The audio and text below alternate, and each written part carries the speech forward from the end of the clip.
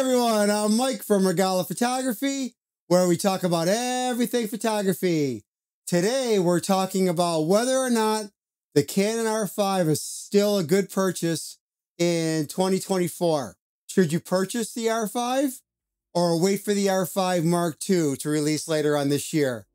Let's find out. First off, let's take a quick recap. The Canon R5 was released back in 2020.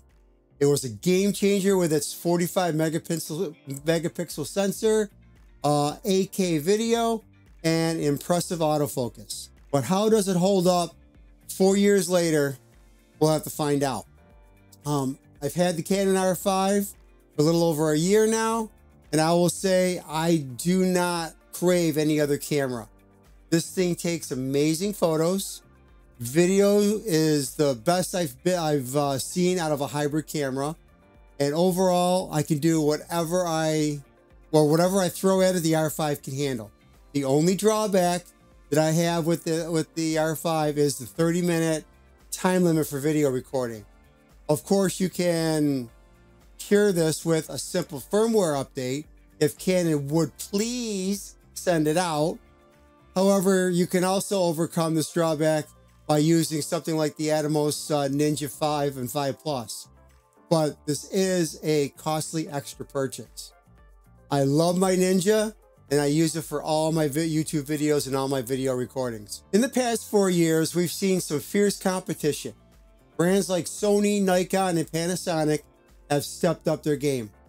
But the R5 sensor and video capabilities still manage to hold a strong position, especially among professional photographers. With its spectacular autofocus and 45 megapixel sensor, you can capture some amazing photos and crop in if you need to, without ruining the image.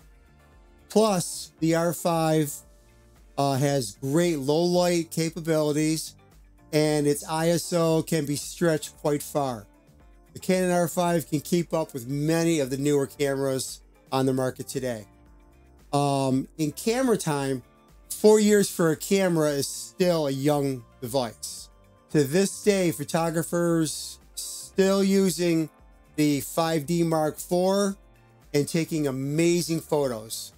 Now, if you need video, well then the 5D capabilities are okay, but they do lack many of the features of the R5. Where the R5 shines is in its user experience.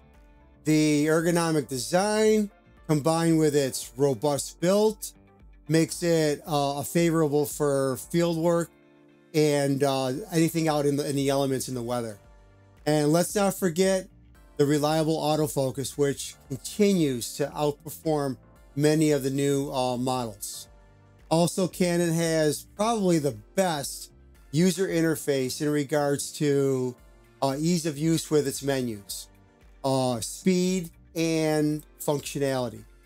Try using a Nikon or a Sony camera, and you'll really appreciate Canon's thought process in creating its menu system. The Canon R5 is a professional camera with consumer appeal. However, it's not all perfect.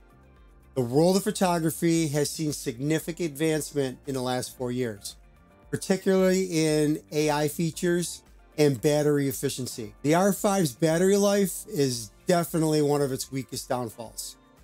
They've been using basically the same Canon LPE6 technology for many years with very little upgrade to it. Also, as mentioned earlier, the 30-minute time limit on video recording is just insane.